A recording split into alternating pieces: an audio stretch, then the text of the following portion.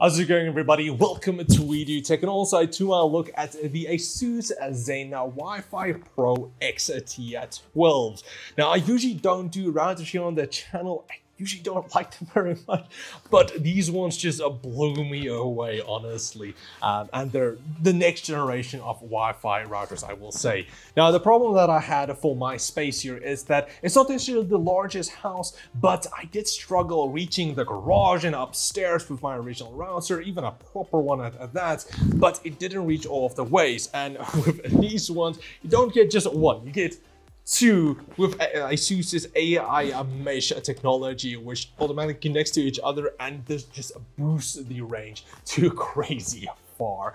Now, I'm going to show you guys how far it actually reaches. I'm going to go outside and we'll just walk and walk and walk and do a speed test, and you'll see actually how far these ones can reach. So if you have a really large house, triple stories, just super massive, then you'll definitely want to check out these, because you're not going to need anything else. Forget range extenders, anything like that, additional stuff, you only need these. So we're going to take a look at all of the features, all of the specs and so on. So let's get into that. Now, starting off, you do get two different versions, the XT12, which I have, and the ET12.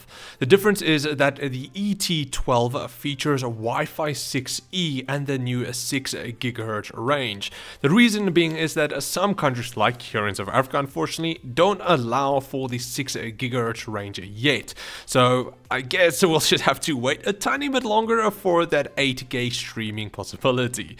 Now, these unfortunately are not cheap, at around $900 or 15,000 rand.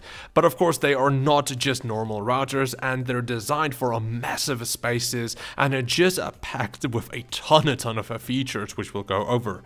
Now, a quick rundown of the specs. Both are tri-band routers and has a combination of a total data rate up to 11,000 megabits per second. It has a 2 GHz quad-core 64-bit processor and a 1 gig of memory. Now, unlike normal routers where you have your 2.4 and 5 GHz ranges, with the new ones you do have your 2.4, 5 GHz and also additional 5 GHz or then 6 GHz if you have the ET12. So this just allows for a lot more devices to connect to your router and prevent any bottlenecking from slowing down the devices. Now, I have to say that I do love the design Asus went with. The two identical black towers with the transparent top, where you can even see the 8 antennas and the indicator light. It has a very simplistic but also modern look, which will easily fit into the majority of houses quite easily. It's also quite different from their ROG gaming routers. Now, the towers do have air vents on the sides for cooling, but don't produce any noise. Now, at the back, you do get your power switch, a WPS button, a reset button, and 4 RJ45 ports. 2 of them are 2.5 gigabits per second WAN and LAN ports, and then 2 1 gigabit per second LAN ports that feature link aggregation, which allows you to link them together to other supported devices like my Synology NAS, and double the speed to 2 gigabits per second. Very handy if you are in more production type of work. Now, quickly, for the setup is actually super easy. All you need to do is follow the included setup guide instructional leaflet, download the app on your phone, and then follow the instructions there. It's honestly so easy to follow. You shouldn't have any problems, really. Alright, so let's quickly talk about range, because usually I do most of my work here in the garage, the studio, but sometimes it does struggle a bit to reach all the way here. Now, it's not too far, but because of the thick double brick walls, it does struggle sometimes, and especially if I go upstairs with the massive thick concrete up here. And with the smaller router that I had beforehand, it was just an AC 750, nothing too crazy, but it's a decent router for a small house.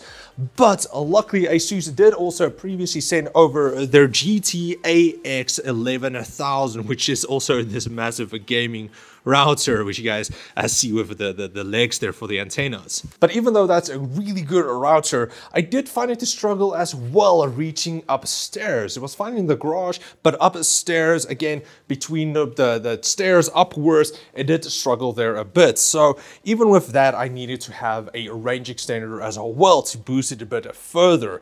But now with the ET12, even just a single one is able to reach all the way upstairs and also all of the rooms up there as well. The range on this thing is really, really good, and I'll show you guys how far it reaches outside as well. So I'm not exactly sure if it's because it's a newer version. The GT-AX, the 11,000, is a bit older, but still really good. And I think it's a bit better for an open plan instead of reaching all the way upstairs. But now that's only one of the ET12s, and it was able to reach all the way up there. So let me quickly show you guys where the other one is, again, going upstairs. And it was struggling to get all the way up here, bouncing between all of the walls here. Again, the thick concrete at the bottom.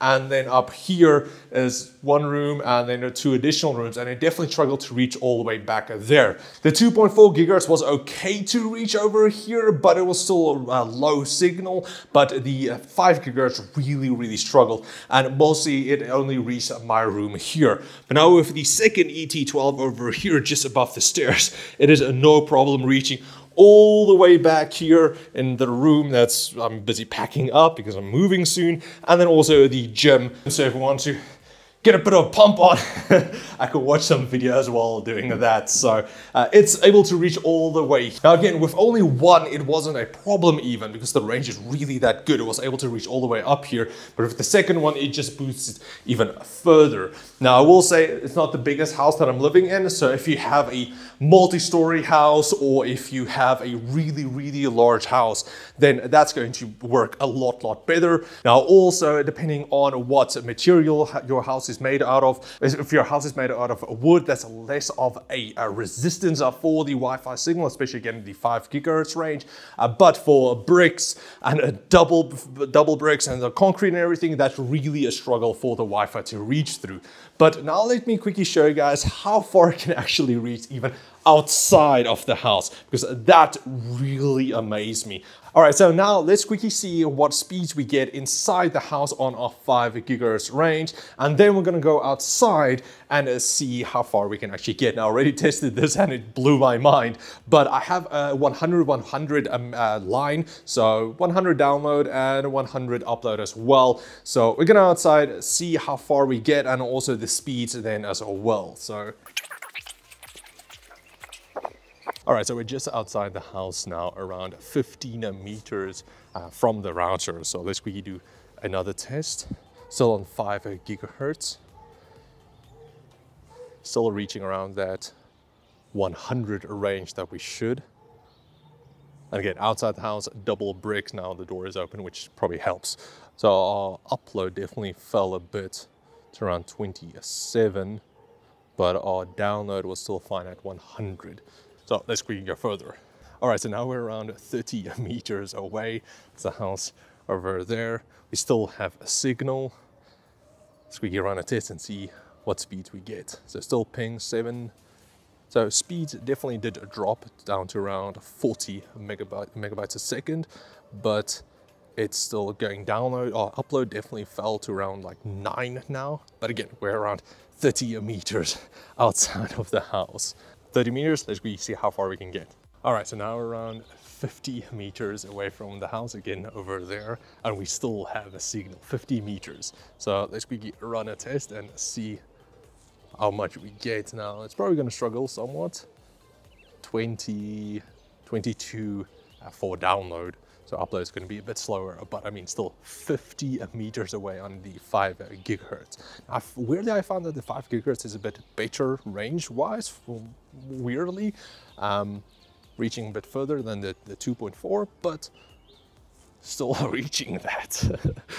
All right, so let's see how far we can actually get. I haven't tested further than 50 meters yet, so all right, so 60 is a bit too far, but I mean, 50 meters away from the house, and again, brick walls, double brick walls, all of that, and we're still able to connect.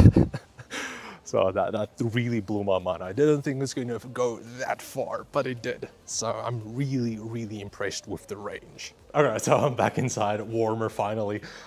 So if you guys want something that has a crazy range, then the ET12 is definitely going to reach that. And again, I do have two now, but even one was able to reach the entire house, which none of the other routers was able to do. I need to use extenders for that. So just a single one is enough, but two of them is going to reach even further. And the cool thing about the AI mesh is that you can connect even additional ones onto them and reach even further. Now, luckily, the GTA X11000 did also have the AI mesh included, so you can connect more and reach further. But with this one, it just on its own reaches further anyway. Now again, I'm not exactly sure if the XT12 is just better for an open plan, whereas mine, again, is going upstairs. The Wi-Fi needs to jump around quite a lot to reach all the way up there. So it might be a bit stronger because of the newer technology being used, but still, I'm really impressed with the ET12s. And if you have, again, a multi-story house, or even if you have possibly, let's say, a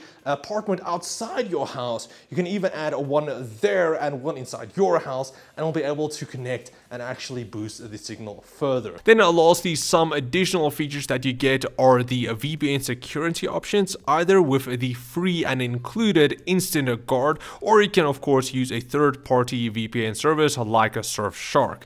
You also do get a WPA3 security protocol, Asus's AI Protection Pro, which blocks malicious sites, has a two-way IPS and prevention and blocking infected devices. Even more than that, you do also have IFTTT, Adaptive QoS, a traffic monitor and analyzer built in, Google and Alexa voice controls, and then also add advanced parental controls to keep the little ones safe. So that's pretty much it for my look at the Asus ZenWiFi Pro XT12s. Should remember all of the names. So again, I'm blown away by the range of these routers. I mean, 50 meters outside the house, went through all of the brick walls and the Wi-Fi and everything, 5 gigahertz. That honestly blew me away. I didn't think it's going to reach that far. Even just a single one was able to reach the entire house. Again, beating out the GTA X1000 or 11,000. And of course, also for content creators with that link aggregation, it's going to work perfect for that with your NAS or whatever else you want to use it for. But overall, I think it's just an easy way for people who have a large house to connect their entire house to everything, and also have enough Wi-Fi lanes and connections are possible to connect everything to. But of course, everything is going to depend up to your use case if you need all of that. If not, but of course, Asus does also have lower models which you can go for, which will cover your needs. I'm moving to a smaller place relatively soon, and possibly something like that will work better for me then, or just one of these. But again, that's pretty much it. Thanks to Asus South Africa sending these over for our video. If you guys want to get it for yourself, I will leave links in the video description. If you enjoyed it, please like, subscribe, and comment like always, and I'll check all of you guys next time. Cheers.